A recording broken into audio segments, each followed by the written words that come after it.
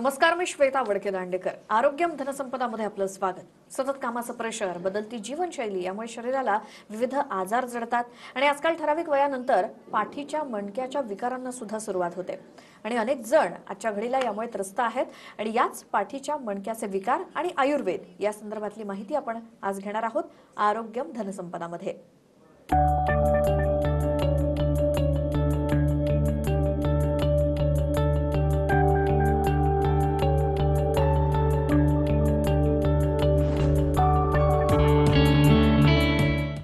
आरोग्यम धनसंपदामध्ये आजचा आपला विषय आहे पाठीच्या मणक्याचे विकार आणि आयुर्वेद.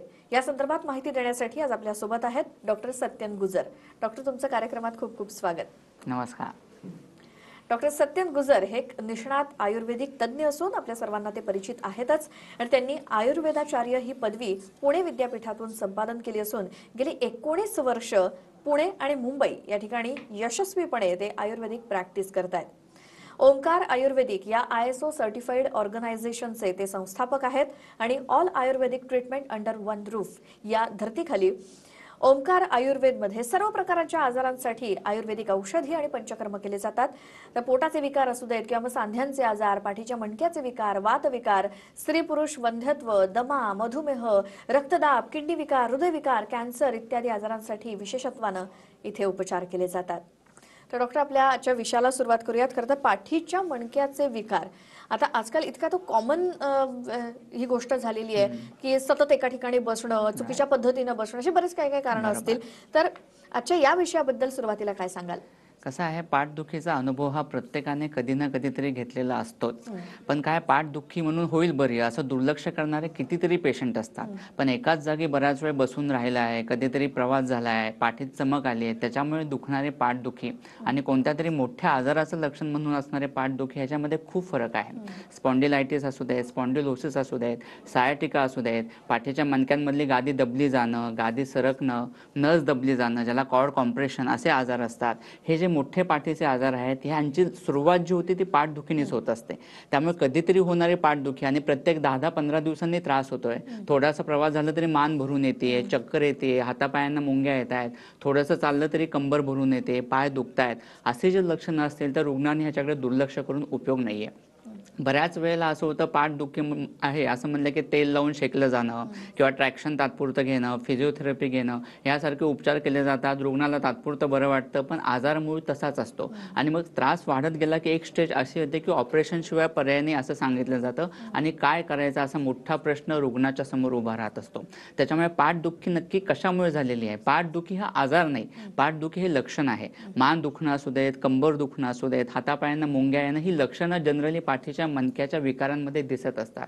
सो ही पाठदुखी कशामुळे आहे, तो त्रास कशामुळे होतोय, म्हणजे पाठीच्या मणक्यामध्ये रचनात्मक विकृती होऊन पाठदुखी आहे किंवा इतर कोणत्या तरी आजाराचं लक्षण म्हणून पाठदुखी आहे, ह्याचं प्रॉपर निदान होऊन, पंचकर्म होऊन किंवा त्यानुसार चिकित्सा होणे हे खूप गरजेचं आहे. म्हणजे पाठीचा आजार कायमस्वरूपी बरा व्हायला मदत होत असते. बरं, तुम्ही म्हणालात की रचनात्मक काही बिघाड झालेला असेल तर काय नेमकी रचना असते आपल्या पाठीच्या मणक्याची?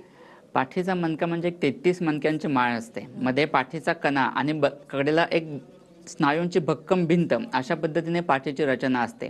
मानेचे जे मणके असतात त्याला सर्वायकल वर्टेब्रे असं म्हणलं जातं. खाली कमरेचे जे मणके असतात त्याला लंबर वर्टेब्रे असं म्हणलं जातं आणि मधले जे वर्टेब्रे असतात त्याला थोरॅसिक वर्टेब्रे असं म्हणलं जातं.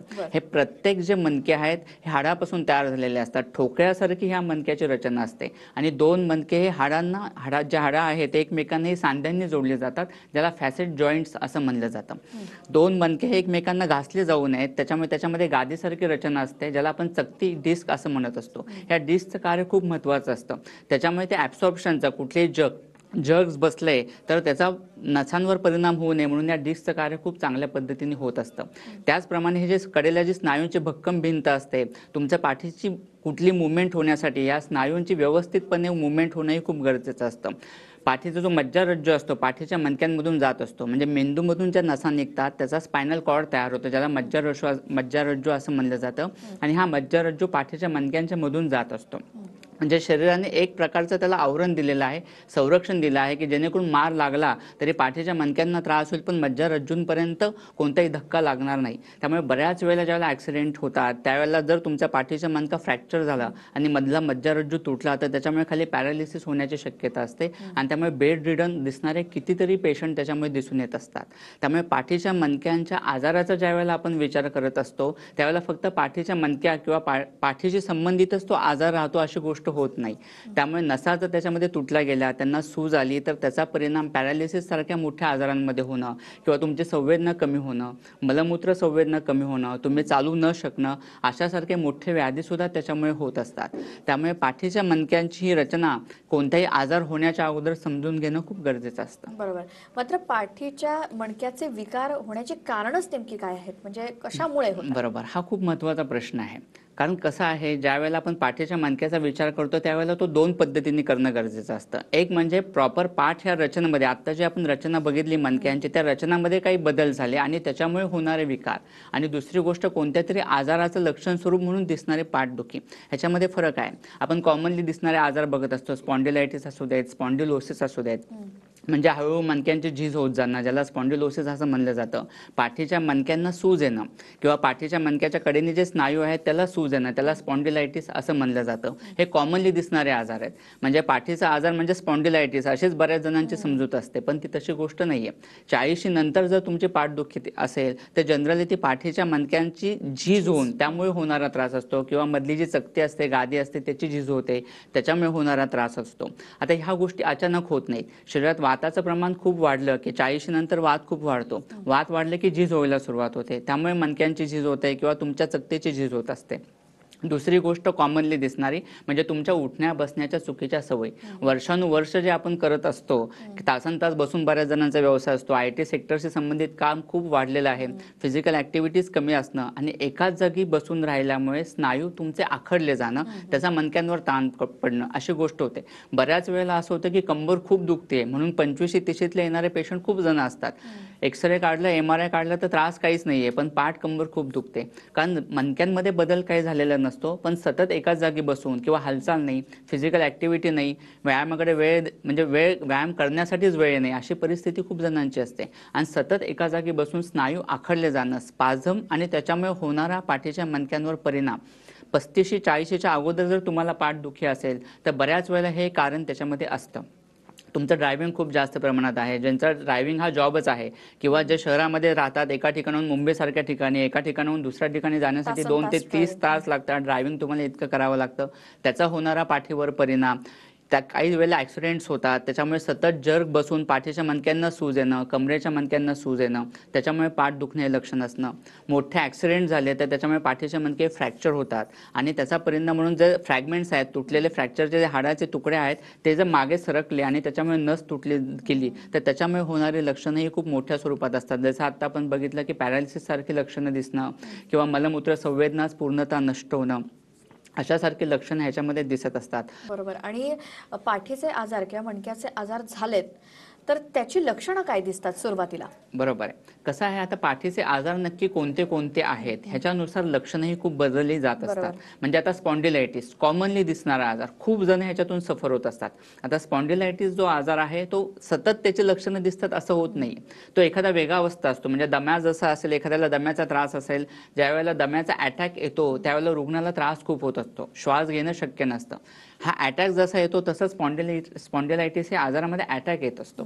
म्हणजे ऑलरेडी मणक्यांमध्ये किंवा स्नायूंमध्ये बदल व्हायला सुरुवात झालेली असते, सूज त्या ठिकाणी येत असते, पण ज्या वेळेला वात खूप वाढून सूज खूप जास्त प्रमाणात असते पाठीच्या मणक्यांना, जनरली सर्वायकल स्पॉन्डिलायटिस आणि लंबर स्पॉन्डिलायटिस असे 2 प्रकार ह्याच्यामध्ये असतात. कारण मधले जे थोरॅसिकचे जे व्हर्टेब्रे असतात, मणके असतात, ते जोडले गेलेले असतात, त्यामुळे त्यांची हालचाल जास्त होत नाही. मानेचे मणके आणि कमरेचे मणके ह्यांची हालचाल खूप जास्त प्रमाणात होत असते, त्यामुळे त्या ठिकाणी सूज येणं मानेच्या मणक्यांना सूज येणं, कमरेच्या मणक्यांना सूज येणं हे खूप कॉमनली दिसत असतं. त्यामुळे मान दुखणं, कंबर दुखणं, स्नायू आखडले जाणं, मान स्टीफ होणं, चक्कर येणं, डोळ्यासमोर अंधारी येणं, डोकं दुखणं. जनरली डोकं दुखतं ते मानेपासून सुरुवात होऊन वर दुखायला सुरुवात होत असते. अशा प्रकारचे लक्षणं दिसतात. हातांना मुंग्या येणं. जर लंबर स्पॉन्डिलायटिस असेल तर कंबर खूप दुखायला लागते पेशंटला. उठून उभं राहिलं की लगेच चालता येत नाही, कारण कंबर आखडली गेलेली असते. थोडंसं चाललं तरी थांबावं लागतं. अशा प्रकारचे लक्षणं दिसतात. त्रास वाढत गेला तर जर नस दबली गेली तर पायांना मुंग्या येणं, बधीरपणा, अशा प्रकारची लक्षणं जनरली ह्याच्यामध्ये दिसत असतात. बऱ्याच वेळेला जर सूज नसेल तर रुग्णाला काही त्रास आहे असं वाटत नाही. त्यामुळे रुग्ण दुर्लक्ष करतो किंवा सगळ्याच गोष्टी करत असतो. आणि जेव्हा अटॅक येतो त्यावेळेला रुग्ण चालू पण शकत नाही किंवा कोणतीच मुवमेंट करू शकत नाही, बेड रिडन होऊन जातो.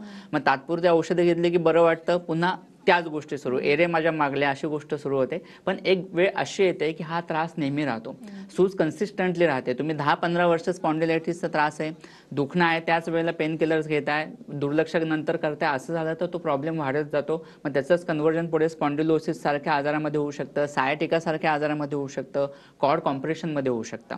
आता दुसरा स्पॉन्डिलोसिस नावाचा जो आजार आहे तो म्हणजे स्पॉन्डिलोसिस म्हणजे पाठीच्या मणक्यांची झीज होणं, हा आजार असतो. आता ह्याच्यामध्ये काय त्रास होत असतो, जनरली 40 नंतर होणारा आजार म्हणजे स्पॉन्डिलोसिस असा प्रकार असतो. ह्याच्यामध्ये कंबर दुखणं, मान दुखणं हा तर प्रकार जास्त असतो. हातापायांना मुंग्या खूप जास्त असतात, बधीरपणा पेशंटला खूप जास्त प्रमाणात जाणवत असतो. एखादी वस्तू हातात उचलायची म्हणली तरी रुग्णाला त्रास खूप होत असतो, कारण नसा दबल्या गेल्या असल्यामुळे शक्ती हातामध्ये नसते. पायांमध्ये एक प्रकारचा अशक्तपणा असतो. 4 पावलं चाललं तरी रुग्णाला बसावंसं वाटतं, कारण कमरेमध्ये शक्ती नसते, पाय भरून येतात. काही काही पेशंटमध्ये जर रेडिक्युलोपॅथी वाढत गेली म्हणजे नस दबली गेल्यामुळे दिसणारे लक्षणं त्याला रेडिक्युलोपॅथी म्हणतात. तर मग चालत असताना चप्पल पायातून निसटली तरी लक्षात येत नाही, तळपायांना सेन्सेशन अजिबात जाणवत नाही, मलमूत्र संवेदना हळूहळू कमी होत जाते. ह्या प्रकारची लक्षणं जनरली स्पॉन्डिलोसिसमध्ये होत असतात. आता स्पॉन्डिलोसिस सारखा आजार झाला की त्याच्यामुळे सायटिका सारखा आजार होऊ शकतो किंवा त्याचा परिणाम डिस्कवर होतं. म्हणजे 2 मणके ज्या सांध्यांनी जोडले गेले त्या सांध्यांचा संधिवात म्हणजे स्पॉन्डिलोसिस असा आजार आहे. त्यामुळे स्वाभाविक 2 मणक्यांमधली गॅप कमी झाली की मधली जी गादीसारखी रचना असते, डिस्क असते, ती दबली जाते, ती खाली सरकते आणि ती खाली सरकली की त्याच्या प्रेशर आल्यामुळे नस दबली जाते.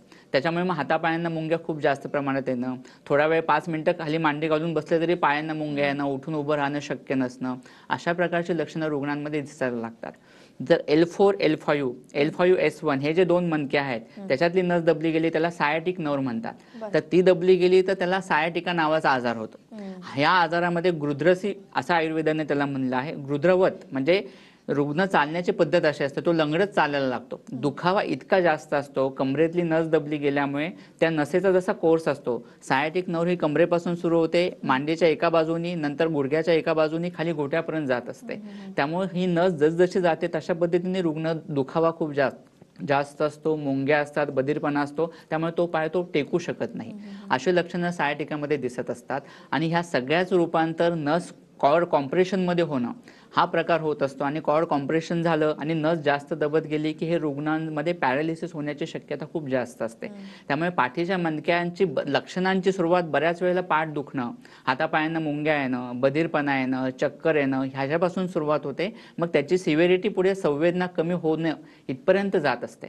त्यामुळे लाक्षणिक चिकित्सा न करता मूळ कारण बघणं ह्याच्यात खूप महत्त्वाचं आहे. बरोबर, म्हणजे ह्याच्यात स्पॉन्डिलायटिस आणि स्पॉन्डिलोसिस याच्यामध्ये फरक आहे. अगदी खूप मोठ्या प्रमाणात फरक आहे. कारण रुग्ण ज्या वेळेला पाठदुखी म्हणून रुग्णालयात येतो त्यावेळेला बऱ्याच जणांना आम्हाला स्पॉन्डिलायटिस झाल्या असं म्हणूनच येत असतं. आयडियली 40-50 नंतर 35 नंतर जर पाठीच्या मणक्यांमध्ये झीज सुरू झाली असेल तर त्याला स्पॉन्डिलोसिस म्हणलं जातं. स्पॉन्डिलायटिस म्हणजे फक्त सूज येते, मणक्यांना सूज येणं, स्नायूंना सूज येणं म्हणजे स्पॉन्डिलायटिस. स्पॉन्डिलोसिस मध्ये झीज असते. मग ती झीज मणक्यांची सुरुवात होऊन नंतर डिस्कची होणे, कडेच्या लिगामेंटची सूज होणे, त्याची सिव्हिरिटी वाढत जाते आणि त्या सिव्हिरिटीवर सर्व गोष्टी डिपेंड असतात. आता बऱ्याच वेळेला पाठदुखीचा त्रास आहे पण रचनेत विकृती काही नाहीये, पण त्रास तर खूप होते. असे कितीतरी पेशंट येणारे असतात, कितीतरी. मग ह्याच्यात इतर आजारांचा परिणाम म्हणून ती पाठदुखी होत असते, म्हणून पाठीच्या मणक्यांना सूज येत असते किंवा वात वाढल्यामुळे स्नायू आखडले जाऊन त्रास होतो. म्हणजे ज्यांना जुनाट ताप खूप आहे, वर्षानुवर्ष ताप येतोय, त्याचा पाठीच्या मणक्यांवर होणारा परिणाम, त्रिखास्तीपासून म्हणजे माकड हाडापासून सुरुवात होते आणि मग पूर्ण पाठ भरून येते, असा प्रकार होतो. उदावर्त नावाचा व्याधी आहे, पोटाचे आजार असतील, वात शरीरात साठून राहत असेल, वाताची गती नॉर्मल नसेल, वात तसाच साठून शरीरात पसरत असेल, त्याच्यामुळे स्नायू आखडले जातात, त्याच्यामुळे पाठदुखी होते. किडनीचे आजार असतील, त्याच्यामुळे पाठदुखीसारखी लक्षणं दिसतात. मूतखडा असेल तर त्याच्यामुळे त्रास होतो. स्त्रियांमध्ये जनरली पाळीच्या तक्रारी असतील, पिरियड्सच्या वेळेला पाठ दुखणं, असा प्रकार खूप कॉमनली होतो. फायब्रॉइड्स असेल त्याच्यामुळे ओटीपोटात दुखणं, पाठ दुखणं ही लक्षणं जाणवतात. सो इतर आजारांचा परिणाम मणक्यांवर होणं किंवा मणक्यांना तात्पुरती सूज येऊन दुखणं, अशी लक्षणं सुद्धा पाठदुखीत दिसत असतात. बरोबर. आता आपला महत्त्वाचा विषय म्हणजे या पाठदुखीवरती किंवा मणक्याच्या विकारावरती आयुर्वेदिक उपचार. बरोबर. तर कसे आयुर्वेदिक उपचार यावरती उपयुक्त ठरू शकतात? बरोबर, खूप महत्त्वाचा प्रश्न आहे. कारण आत्ता जसं आपण बघितलं की बऱ्याच वेळेला पाठदुखी कमी होऊन जाईल म्हणून दुर्लक्ष केलं जातं. तात्पुरती औषधे घेतली जातात, वेदनाशामक औषध घेतली जातात किंवा नस दबली जाते म्हणून ट्रॅक्शन घेतलं जातं. ट्रॅक्शन घेतल्यामुळे काय होतं, दोन मणके ओढले जातात, मधली जो दाब पडतो डिस्कवर ते तात्पुरतं बरं वाटतं, रुग्णाला नस सुटते, पेशंटचे लक्षणं कमी होतात. पण तात्पुरती लक्षणं कमी होणं आणि आजार बरा होणं याच्यामध्ये खूप फरक आहे. सो आपण आयुर्वेदिक ज्यावेळेला उपचार करतो कोणत्याही आजारामध्ये, तो आजार बरा होण्याच्या दृष्टीने मूळ कारणांपर्यंत जाऊन करत असतो. आता पाठदुखीचा ज्यावेळेला आपण पाठीच्या मणक्याचा विकारांचा विचार करतो त्यावेळेला ती रचनात्मक विकृती आहे का, सगळ्यात पहिलं महत्त्वाचं, तिथं सूज आहे का मणक्यांना, त्यांची झीज व्हायला सुरुवात झाली आहे का, गादी सरकलेली आहे का, नस दबली जाते का, किंवा इतर आजारांचा परिणाम म्हणून पाठदुखी लक्षण होते. बऱ्याच जणांना मूळव्याधीचा त्रास वर्षानुवर्षे आणि त्याचा कॉम्प्लिकेशन म्हणून पाठदुखी असते. तर तुम्ही पाठदुखीसाठी औषध देऊन उपयोग नाही जोपर्यंत तुमची मूळव्याध बरी होत नाहीये. सो ते जर मूळ कारण आहे ती ट्रीट करणं गरजेचं आहे आणि लक्षणं म्हणून दिसतात ती पण बघणं गरजेचं आहे. सो आयुर्वेदिक विचार ज्यावेळेला आपण यामध्ये करत असतो त्यावेळेला पाठदुखीचे सर्व आजार हे वातव्याधीमध्ये येत असतात. म्हणजे वात दोषामुळे होणारे आजार, वात, पित्त आणि कफ हे 3 दोष आहेत, त्याच्यामुळे सगळे आजार होत असतात. सो वातव्याधीच्या अंडर होणारे आजार असल्यामुळे वातशमन चिकित्सा ह्याच्यामध्ये खूप महत्त्वाची असते. स्नायू आखडले कसे जाणार नाहीत, वात तुम्ही शरीरातला कमी केला की झीज जी होते पुढे सांध्यांची किंवा मणक्यांची ती तिथेच थांबते, आजार पुढे वाढत नाही. मग ती झीज भरून येण्याच्या दृष्टीने उपचार होणं खूप गरजेचं असतं. त्या दृष्टीने आयुर्वेदिक शमन औषधी केली जाते आणि पंचकर्म उपचार सुद्धा ह्याच्यामध्ये खूप महत्त्वाचे असतात. बऱ्याच रुग्णांना चक्कर बरेच दिवस येत असते पण तो मानेच्या स्पॉन्डिलायटिस आहे किंवा स्पॉन्डिलोसिस आहे हे माहीतच नसतं, फक्त चक्करसाठी ट्रीटमेंट करत राहतात. अशी गोष्ट सुद्धा खूप होत असते. सो मूळ कारण बघणं खूप गरजेचं असतं. पंचकर्म ह्याच्यात खूप महत्त्वाचे आहेत, खूप म्हणजे खूप महत्त्वाचे. आता ह्याच्यामध्ये सुद्धा पंचकर्मात खूप प्रकार आहेत. सो रुग्ण प्रकृतीनुसार, रुग्णाच्या आजारानुसार ह्याच्यात पंचकर्म वापरले जातात. त्याच्यामध्ये बस्ती, कोणत्याही वातव्याधीसाठी बस्ती चिकित्सा सगळ्यात श्रेष्ठ असते. सो बस्ती चिकित्सा ह्याच्यामध्ये खूप उपयोगी असते. बस्तीमध्ये सुद्धा खूप प्रकार आहेत, त्यामुळे रुग्णानुसार, आजारानुसार बस्तीमध्ये कोणती औषधं वापरायची, कोणते बस्ती करायचे ह्याच्यात सुद्धा खूप फरक होत असतो. बऱ्याच वेळेला असं होतं की पेशंट येतो, आमचं पंचकर्म करून झालेत पण आम्हाला पाहिजे तसे रिझल्ट्स नाहीयेत, त्रास कमी झालेलाच नाहीये, मग आम्हाला पुन्हा पंचकर्म करून उपयोग होईल का? पोटातल्या औषधात जसे लाखो प्रकार आहेत तसं पंचकर्मात आपण काय औषधं वापरतोय, तुमचं आधी निदान काय झालेलं आहे, त्यानुसार कोणते औषधं वापरतोय ह्या सगळ्याला महत्त्व असतं. सो बस्ती ह्याच्यामध्ये खूप महत्त्वाचे आहेत. षष्टिक पिंडस्वेद, भाताचा शेक हा जो प्रकार असतो ह्याचा उपयोग खूप छान ह्याच्यामध्ये होत असतो. त्याच्यामध्ये सुद्धा वेगवेगळी औषधं वापरली जात असतात. पत्र पोट्टली सेट म्हणजे वेगवेगळ्या वातशामक पानांचा पोट्टली तयार केली जाते आणि त्याचा शेक मानेला, पाठीला, कमरेला दिला जात असतो. मन्याबस्ती आणि कटिबस्ती नावाचे हे 2 पंचकर्मातले प्रकार आहेत. त्याचा उपयोग अतिशय चांगल्या पद्धतीने होत असतो. म्हणजे मानेभोवती किंवा कमरेभोवती उडदाचा एक पाळं तयार, म्हणजे उडदाच्या पिठाचं आळं तयार केलं जातं आणि त्याच्यामध्ये औषधयुक्त तेल ठेवले जातात जे मणक्यांपर्यंत पोर होत असतात आणि त्याच्यामुळे तिथली सूज कमी होणं, झीज भरून यायला मदत होणं, तिथली नस सुटणं ह्या गोष्टींसाठी त्याचा उपयोग अतिशय चांगल्या पद्धतीने होत असतो. मार लागल्यामुळे पाठदुखी आहे, रक्तस्राव आतमध्ये झालेला आहे, रक्त साकळलंय म्हणून पाठदुखी आहे आणि ती नंतर वर्षानुवर्ष राहते, तिथे तर रक्तमोक्षणाचा उपयोग खूप चांगल्या पद्धतीने होतो. ज्या पॉइंटला दुखते, काही काही पेशंटला स्पेसिफिक पॉइंटलाच फक्त पाठ दुखते, कमरेचा एखादा पॉइंट दुखत असतो, मानेचा एखादा पॉइंट दुखत असतो, तिथे तुम्ही जळू लावून जर रक्त काढून घेतलं तर ती पाठदुखी पेशंटची बरी होऊन जाते. अग्निकर्म नावाचा पंचकर्मातला प्रकार असतो, त्याचा उपयोग अतिशय चांगल्या पद्धतीने होत असतो. सो हे पंचकर्माचे वेगवेगळे प्रकार आहेत. पाठदुखीसाठी त्याचे रिझल्ट चांगले मिळतात, फक्त ते रुग्णाच्या प्रकृतीनुसार आणि नक्की आजारानुसार आणि निदानानुसार ते बदलत राहत असतात. आता कार्यक्रमात वेळ झाली एका छोट्याशा ब्रेकची. तुम्ही कुठेही जाऊ नका, पाहत राहा आरोग्यम धनसंपदा. ब्रेक नंतर आपलं स्वागत आरोग्यम धनसंपदामध्ये। आजचा आपला विषय आहे पाठीच्या मणक्याचे विकार आणि आयुर्वेद। या संदर्भात माहिती देण्यासाठी आपल्या सोबत आहेत डॉक्टर सत्यन गुजर।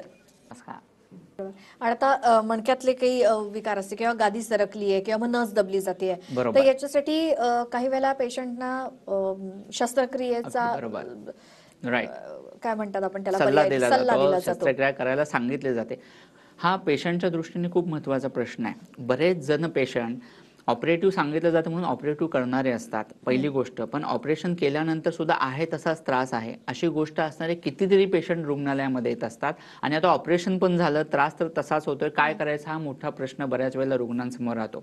सो अशा पेशंटला हा महत्त्वाचा प्रश्न आहे की डॉक्टरांनी शस्त्रक्रिया सांगितली पण आम्हाला शस्त्रक्रिया करायची नाहीये, मग आयुर्वेदिक उपचारांनी हा फरक पडेल का? जर नस दबली गेली ती तिथनं सुटू शकते का? गादी खाली सरकली ती गादी जागेवर येईल का? हा मेकॅनिकल डिफॉल्ट आहे, मग आयुर्वेदिक औषधोपचारांनी कसा बरा होणार? हे रुग्णाचे साधारण प्रश्न असतात, चुकीचे काहीच नाहीयेत। पण कितीतरी रुग्ण हे आयुर्वेदिक औषधांनी पंचकर्म उपचारानंतर ज्यांना शस्त्रक्रिया आवश्यक होती, कॉम्प्रेशन मोठ्या प्रमाणात होतं, ते पंचकर्मांनी औषधांनी बरे झालेले आहेत, शस्त्रक्रिया करण्यापर्यंतची वेळ आलेली नाही। एखाद्याच्या मणक्यामध्ये फ्रॅक्चर असेल किंवा काही कारणामुळे आणि त्याचा परिणाम मज्जारज्जू म्हणजे स्पायनल कॉर्ड वरती होतो, ते सुद्धा आयुर्वेदिक औषधामुळे बरं होऊ शकतं। कसं आहे, आता ह्यात पेशंटची स्टेज कोणती आहे ही गोष्ट खूप महत्त्वाची आहे। कारण कसं आहे, असे कितीतरी बेड रिडन पेशंट मुलं म्हणजे 25शी 30शीतली सुद्धा की ॲक्सिडेंट झालाय, पाठीचा मणका फ्रॅक्चर झालाय, तो फ्रॅगमेंट मागे सरकला, पूर्णतः मज्जारज्जू तुटला आणि त्याच्यामुळे खाली सेन्सेशनच नाहीये।